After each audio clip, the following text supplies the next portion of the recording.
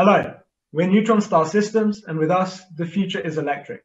Our solution is a disruptive electric propulsion system incorporating high-temperature superconductors.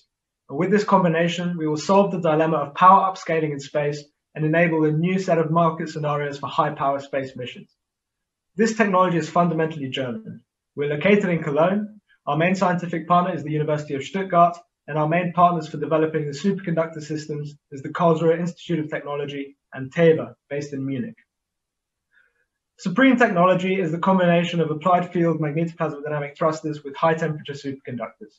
And this combination enables us to reduce the mass, power consumption, and volume of the thruster, all the while increasing its performance and its lifetime.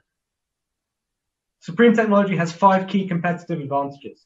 Firstly, a wide propellant flexibility, enabling operation on alternative propellants such as argon and ammonia, which are 2 orders of magnitude cheaper than the status quo xenon, and also enabling hybrid propulsion systems to increase spacecraft maneuverability.